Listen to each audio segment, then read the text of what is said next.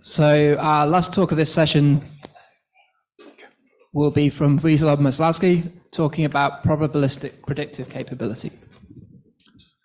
Okay, good morning still, or good afternoon. I'll try not to keep you over time before lunch, so I'm not going to go into all the details that I could, but I'll try my best. And I think that what I'm hearing from Elizabeth, I wasn't here on Tuesday, which I apologize for. I had another meeting, but it looks like we're making a whole turn around. So Elizabeth started with a question about the feasibility of using seaice model type climate model for seaice, or seaice model for climate status into operational. I'm just giving you an example of potentially using that particular model for operational or semi-operational prediction. So I wanted to acknowledge my colleagues on the team. It's just basically, we call it RASM team, Regional Arctic System Model. We've been working together over 12 years now, mostly supported by Department of Energy. A lot of funding also from Office of Naval Research, and we couldn't do anything without the computational resources that we're leveraging from the Department of Defense High Performance Computing Modernization Program. So just a very brief one-slide overview of the model. We're using a regional model, which is equivalent of a Earth system model. So it has all the components, the atmospheric components, the sea ice component, the ocean component, the land hydrology. We also have the marine biogeochemistry, both in sea ice and the ocean. Everything is tied together by the flux coupler. And the model configuration that we're using, most of the results I'll be talking about is 50-kilometer land and ocean, landed atmosphere, 1/12 of 9-kilometer rotated coordinate system for sea ice and ocean. We have individual components for atmosphere and land at 25-kilometer and 2.4-kilometer for the land at ice and ocean. However, we haven't done the coupling and the evaluation of that model yet. This is still things to be done. The very important part is that for the regional model, it's a regional domain, so we need to have a lot of boundary conditions. And because it's a regional model, we cannot resolve the planetary scale wavelength in the atmosphere, for example. So we need to have the nudging in the upper atmosphere to represent the large scale that cannot be accounted for in the regional atmospheric model. So what we do is just we take either the reanalysis as a boundary condition for hindcasts, or we take the output from the Earth system model like ESM to drive the future scenario and study this type of work. Very important take-home message is that we're not using any data simulation. We're not doing any bias corrections. So all the results are here are raw results. We're not hiding anything. And the very important part is that because we're emphasizing the fidelity in the model physics instead of correcting with data simulation or bias correction, we get to the point that our initial condition that we can use for forecasting or prediction are physically consistent across all the components, or at least most of them. Okay. And another thing is that because we're forcing, like here, when we do hindcast reanalysis, when we're forcing with analysis, we can use a model, results from this model, to compare against observations in space and time. You cannot do that with the Earth system model. You can only do statistical analysis or comparison. So with that, I'll go right away into the advertising our operational capability. There's a website, publicly available. It's not just only for the Navy. Go there. And if you go to 2022 September initialized forecast, the model ensemble mean based on 31 ensemble is the blue. We started on September 1, and we forecast all the way to the end of September 23 now. 6 months forecast every month, and roughly on the order of 30 ensemble members. The red dots are actual observations from NSIDC, and they're being updated on a daily basis. So according to what I looked at the NSIDC, the daily minimum in sea ice extent for 2022 was reached on 16 September, and the number is 4.65 million square kilometers. Okay, and that's the last dot, well, the lowest dot here. The RASM ensemble mean for September 16, it's 4.665. So And if you look at the dots, red dots and the blue line, you can say like, okay, we're done. Thank you very much. We can just finish and retire. Well, it's too easy. If you go, another aspect, if you go back all the way 6 months to predict September, so now we're looking at our earlier forecast initialized on April 1, which covers the end of September, 6 months forward. You can see that actually with a 6 months forecast, we're not doing that much worse. Actually very good. We had some biases in the initial conditions, which I can explain. But in the end, September 16, the forecast from ensemble mean was 4.86 compared to 4.665. So I would argue that this is a very important result because we're showing that we can do more than seasonal prediction at equivalent scale to what you can do at subseasonal with this capability. Okay, you can go back and look at model performance of seaice extent for, let's say, last decade. So starting 2012 to 2021. Sorry, this is 2021. And the lines here are different color lines, solid color lines are different data sets. So the green is Aussie SAF, NASA team is this kind of like cyan. The red is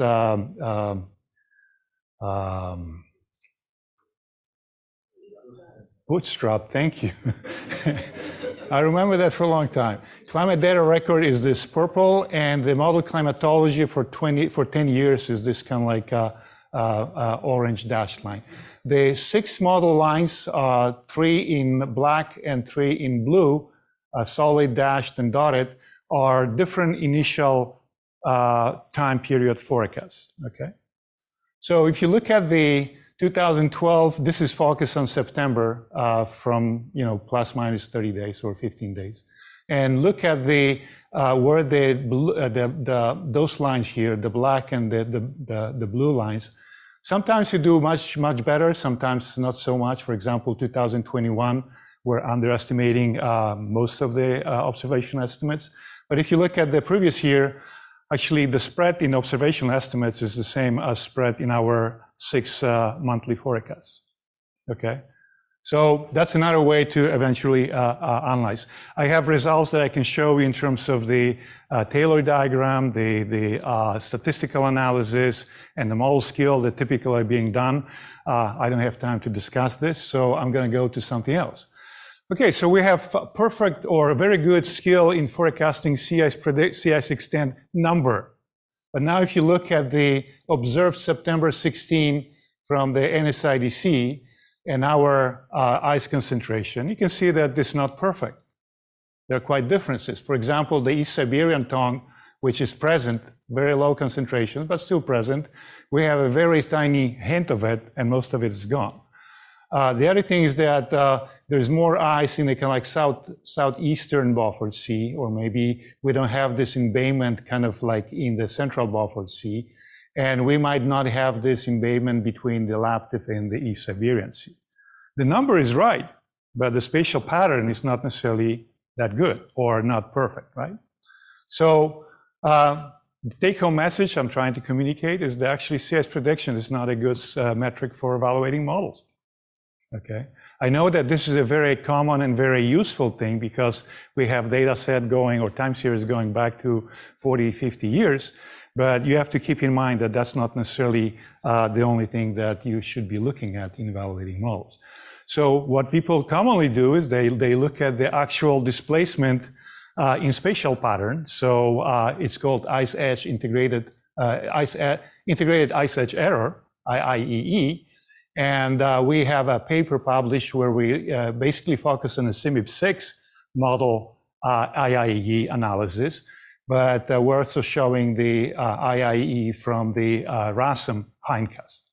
So if you look at the RASM hindcast, actually it's much better than any CMIP6, so that's a good news. But if you look at the summertime, the melt season, we go all the way up to 1.5 million square kilometer IIE error compared to observations. So that's a lot. Wintertime, the cold season actually is pretty good, order of 0.5 million square kilometer, which I would argue that's within the range of uncertainty of observational estimates from the satellites. So we have a problem in the summertime, wintertime is good.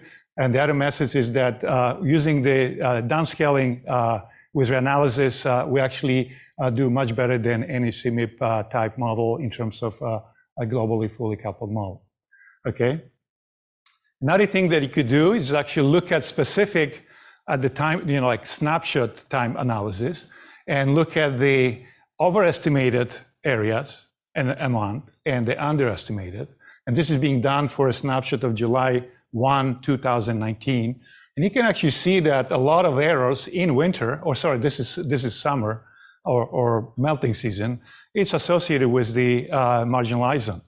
So I've been actually enjoying listening to all these talks for the past 2 days about the problems and the ways to improve physics in the model in terms of marginal ice zone. But I'll show you some additional results that are saying that maybe that's not only that's just flow size distribution and the wave propagation into the ice that might be driving the errors in those particular regions for our model.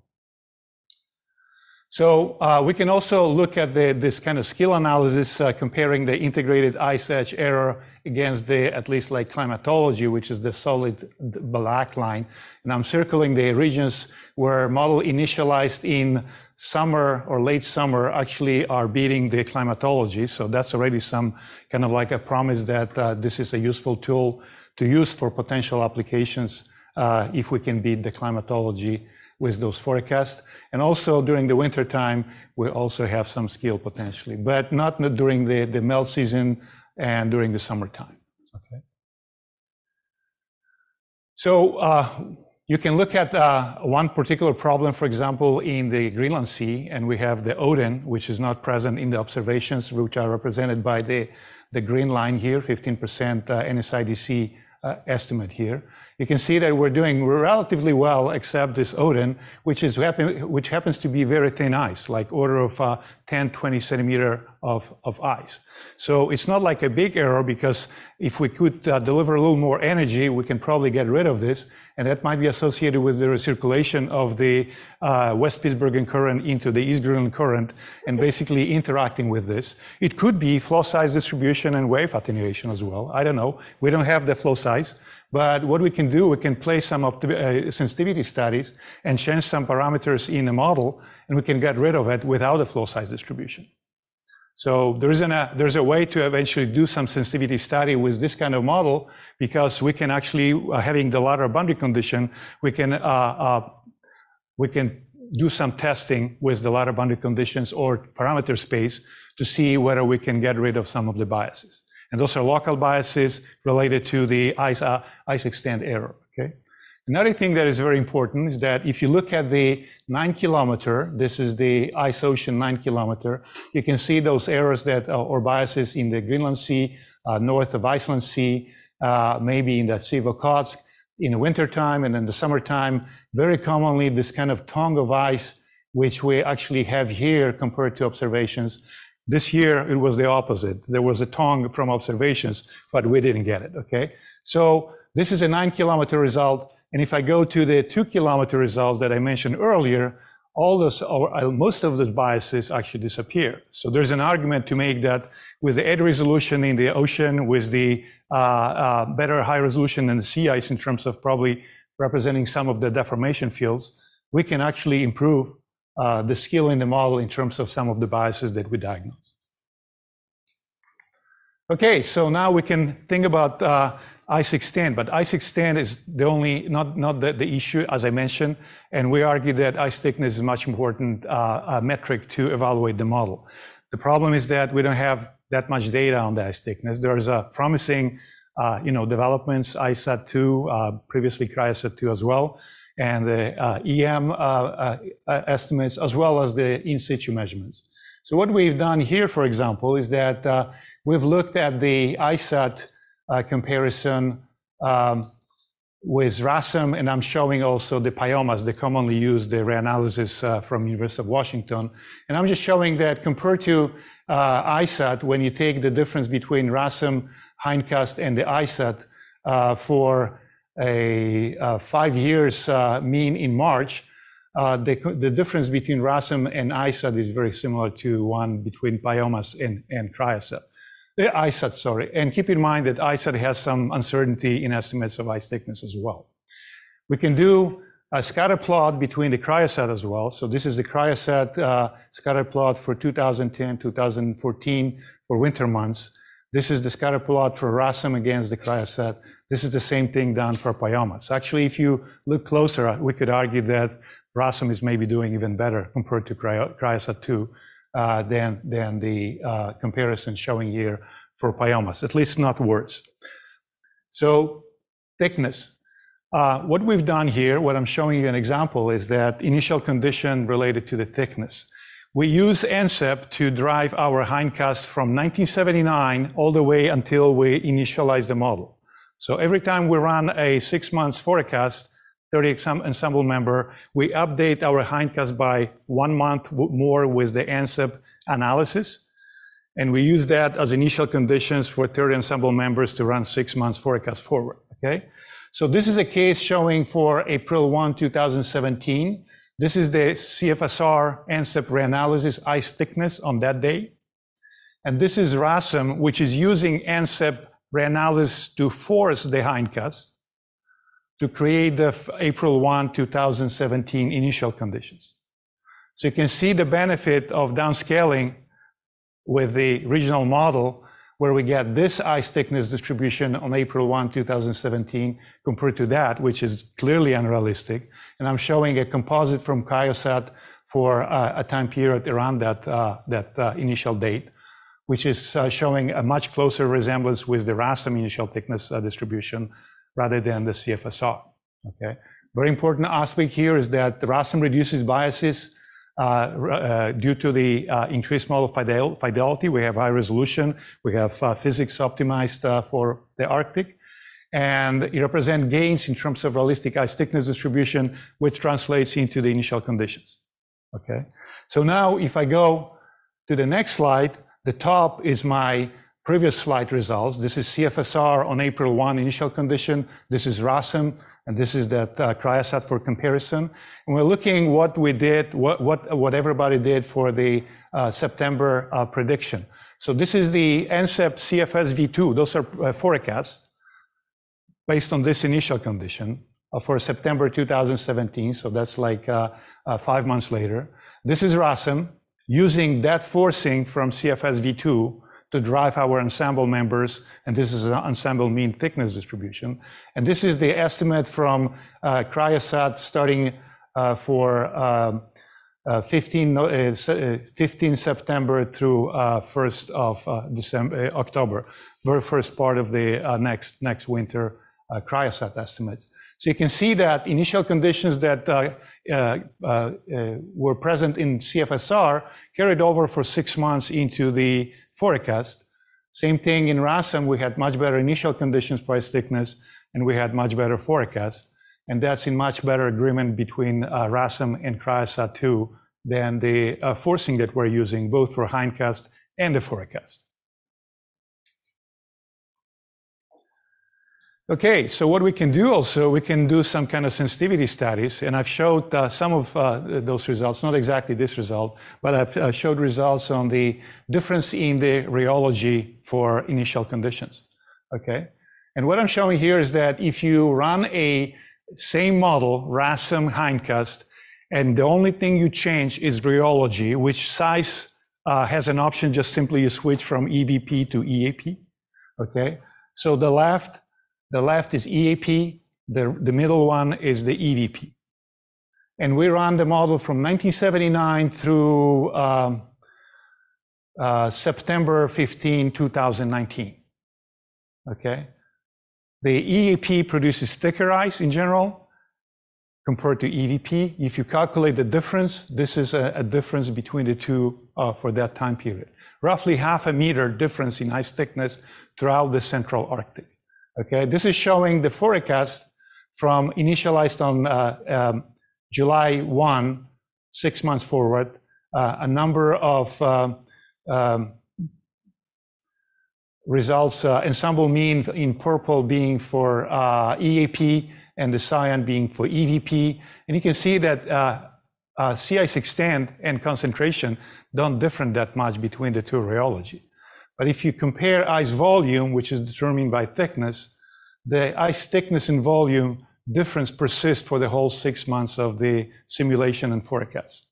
So one take-home message from here is that if you have initial conditions that are wrong, that will affect your 6 months forecast out into the 6 months at least.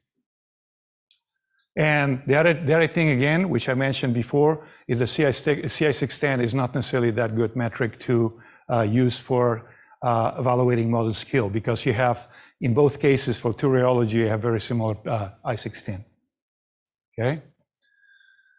So now we're looking at the end of 6 months forecast, basically to emphasize the message that if you run for 6 months from initial conditions and your initial conditions were different by order of half a meter throughout the central Arctic, 6 months later with your forecast, you keep the same difference between the two ensemble member forecasts.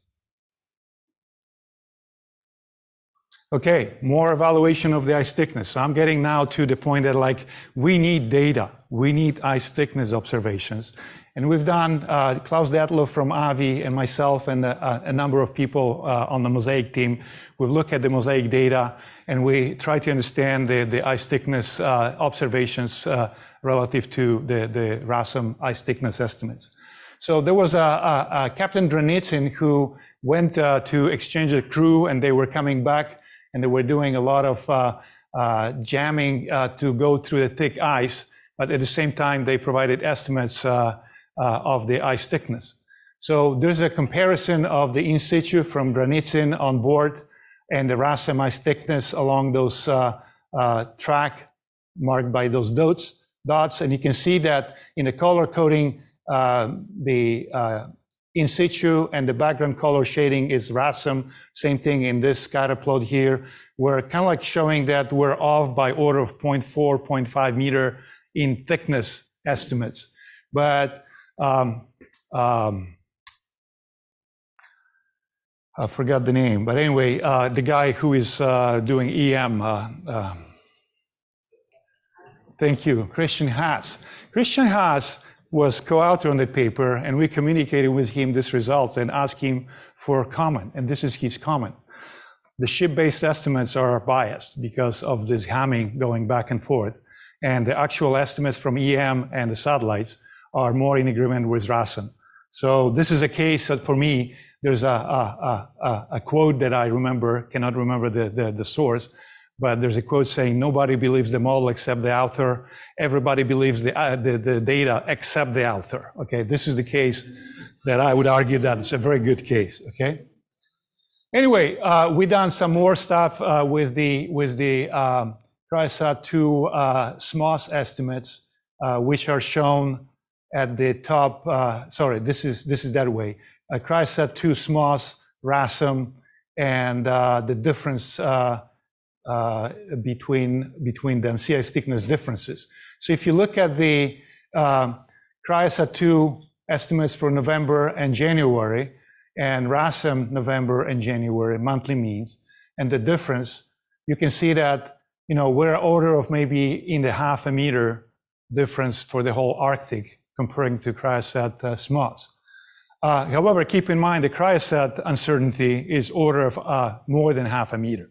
I'm not saying that this is the argument that RASM is doing better than CRYSAT. I'm just saying that CRYSAT-2 comes with its own uncertainty. If you look at specific, you know, like the mean standard deviation and so forth between the CRYSAT-2 SMOS, for example, at the end of the winter, the mean ice thickness was 1.61, for the RASM was 1.63. The standard deviation was 0.77 for CRYSAT-2 SMOS and was 0.61 for RASM. So I would argue that it's not perfect. You can clearly see the differences between CRYSAT-2 and RASM, but those are pretty decent results. And this is showing, looking at the anomalies relative to the 10-year mean ice thickness from CRYSAT-2 SMOS, shown on at the top for November, January, February, March, and the bottom is for RASM. So this is special maps to show that the anomaly distribution between the observational estimates and the model for for that particular winter are in quite good agreement. And this is further supported by the scatter plots. This is showing, I believe this is showing November, and this is showing January scatter plot between the cryostat-2 SMOS and the RASM. Okay, I'll say that it's not only thickness, because also dynamics in the model, the momentum forcing from the atmosphere on sea ice and the ocean is very important. And that winter, the mosaic winter, started in November from highly negative AO index and became one of the most extreme positive AO during the same winter time. So that was a very interesting case, because it was an extreme case from going from highly negative AO to extremely positive AO, and how this affects the system in the Arctic, since we are having those observations. The first thing is that the positive AO phase during January-March 2020 related to cold surface temperature, reduced sea level pressure, and enhanced near-surface wind anomalies, which explain the transpolar drift acceleration and the faster than expected mosaic ice flow drift, which ended up getting them out in July or so, out into Fram Strait, okay? That translates into accelerated transpolar drift in terms of the sea ice drift. The left panel is showing the difference in the RASM results compared to a 10-year mean before ice drift, and the Aussie SAFT, same comparison. The color shading is the magnitude. The vectors are just kind of like standardized vectors to represent the transpolar drift. You can see actually how transpolar drift accelerated during that winter relative to the 10-year before, and agreement between the Aussie SAFT estimates and the RASM. Okay, I'll be wrapping up in a couple minutes. Important thing is that now we're also tried part of the Highlight RASM project. We've used the CSM decadal prediction initialized results to force our downscaling in RASM, okay? And we've run simulations between 1955 to 2025. I'm showing here a case of an ensemble member starting in 2000 through 2009. This is showing at the top, this is showing the ice area. The blue is the CSM ice area ensemble mean. The red is the RASM. The dashed black line is the NSIDC mean for that time period. So you can see that we're using now CSM atmospheric output to drive the RASM ensemble members. And because we initialized the model with the RASM initial conditions, not the CSM, we can carry that thing for 10 years, and maybe not necessarily area, but the more important thing is that in terms of ice thickness and volume, we're comparing against biomass, so that's the only thing that we can compare. The CSM started very similar to RASM in terms of ice thickness and ice volume, but after 10 years, you can see clearly a drift, which is also diagnosed in the atmospheric fields by our colleagues here. And RASM maintains roughly the same difference between red RASM and the biomass in dashed black for the 10-year period. So that can be further exemplified in terms of comparing maps between CSM and RASM for the first month of the 10-year period in the ensemble 2016-2025, where you can see that CSM ice thickness is thinner in January 2016 than RASM. When you go to September first year of that simulation, almost all ice is being gone in CSM compared to RASM. When you go 10 years later, summer, the CSM has increased the thickness in the ice in the summertime, while this RASM is showing a slight gradual decline.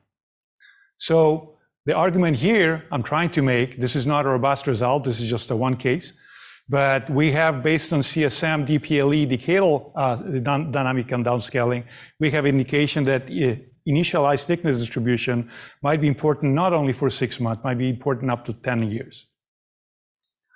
Okay, so in summary, I just hope that you have seen at least some results that are suggested that we have a semi-operational, fully coupled model for sea ice prediction. And the argument I've been trying to make is that dynamic downscaling using a fully coupled regional model provides benefits of higher resolution, polar optimized physics, and the computational costs are actually significantly less or more affordable to run optimization and ensembles. The approach allows physically consistent initial conditions, and those conditions appear to be relevant up to decadal timescale. And this model is readily available for further improvements, the flow size distribution, wave watch, and so forth. If anybody's interested, let me know, especially if you bring your funding with it, would be useful. And it demonstrates, the approach demonstrates potential for improved predictive skill of relevance to a wide spectrum of stakeholders in the Arctic. Because if we're talking about providing the predictions of timescale 6 months to 10 years, we've been currently in regular basis communicating with the U.S. National Ice Center, as well as, for example, we were providing very detailed per request customized information for the deployment of the 2022 winter ICE-6 submarine base experiment. And we plan to do the same thing. So I'll stop here, and thank you very much. Take any questions.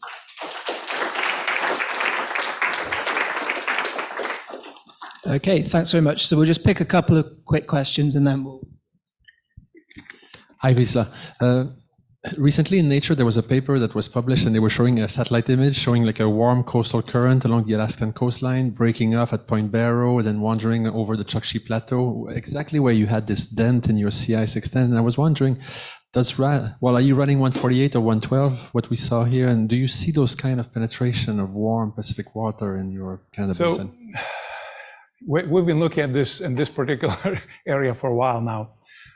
We do have a coastal current. We have a very warm coastal current delivering very warm water along the Alaskan coast, Barrow Canyon into the southern Beaufort Sea.